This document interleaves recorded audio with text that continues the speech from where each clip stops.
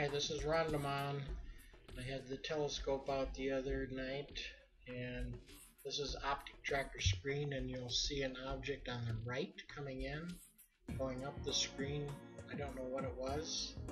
Anyway, this is the tracking camera recording that object. Next, we have an object on the upper left coming down through. You can see OpticTracker doesn't pick it up.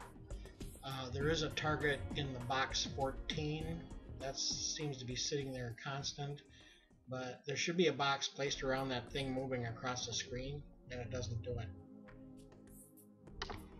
Next, we have another object on the left again that comes in, and I try chasing it.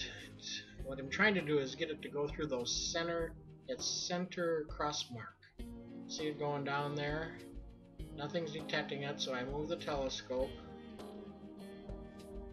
and you'll see me start moving it back up and trying to get that little object to go through those crosshairs. And it's pretty hard to do.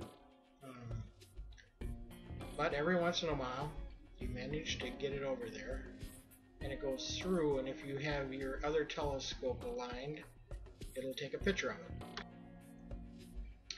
Okay, there should be an object coming up from the bottom of the screen right now, and there it is.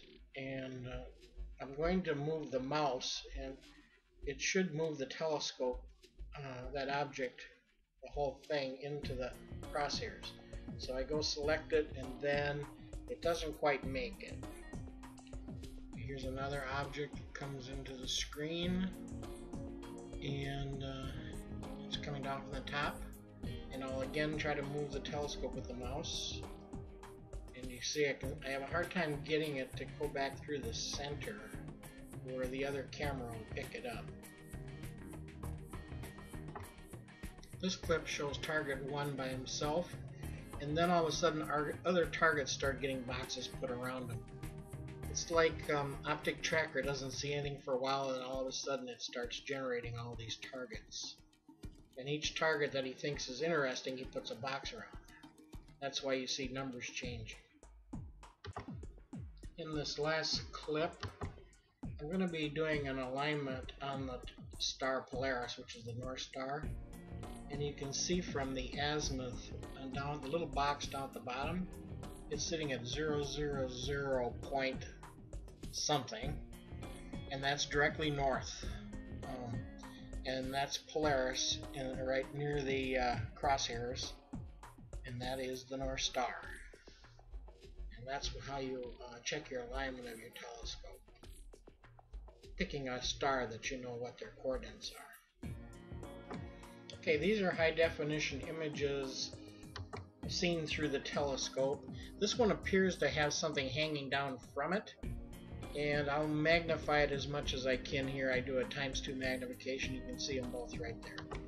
This is the image of another unknown object just sitting there by himself. Here's an image of something moving, and it has debris all around it, and then I magnify that center piece, or the bigger piece. This is the image of another unknown object just sitting out there. In this single frame of video, there were 3 different objects. Here's the first one. This is the second object that was in that same frame. And this is the third object. This was another unknown object sitting out by himself. Here we have 2 objects that streak by in this single frame image. And this is the first object on the left. I magnify him up, and then I even magnify him a little further, and then this was the other object that you saw flashing by. And that's it.